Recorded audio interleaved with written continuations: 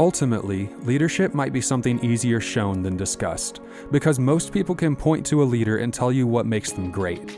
However, even some of the top organizational leaders themselves can't seem to agree on a good definition, and without a strong foundation, determining the qualities of a good leader is far more difficult, so finding some sort of basis for leadership is necessary. Peter Drucker, the late management guru, defined leadership quite simply. In his view, the only requirement for a leader was that they have followers, but this doesn't seem to capture the other important nuances. For example, that leaders have the ability to take a vision and bring it to life. In fact, this is the view of Warren Bennis. Yet this too suffers from simplicity because it neglects the role of other people. According to Bill Gates, leaders are those who seek to empower others. Furthermore, John Maxwell claimed leadership is nothing more or less than influence. But none of these attempts at defining leadership seem adequate alone, because they all fail to take into account one or more important aspects. Generally speaking, leaders need to have both vision and followers, but moreover, they must use their influence to maximize the effort of followers in order to accomplish a shared vision.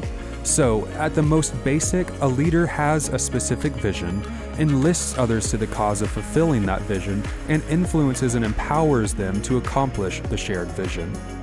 With these criterion, it's also important to point out that leaders aren't necessarily born, they're made. While certain personality traits help a person naturally gravitate towards strong leadership, it's a learned skill.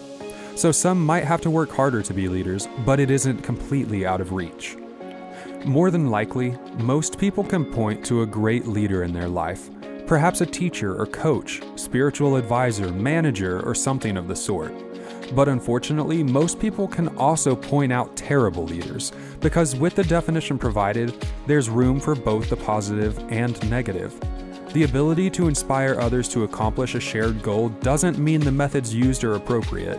It also doesn't mean leaders always accomplish their means ethically, or that their goals were even good to begin with. In fact, history is full of bad leaders with heinous plans, and that means understanding the qualities of good and bad leaders alike is vital. Ultimately, effective leadership toward the wrong ends can have devastating consequences. But similarly, strong leadership toward good and wholesome ends can reshape an organization. And furthermore, strong and ethical leadership can beneficially impact society. So those in authoritative positions would do well to invest in the qualities of a good leader.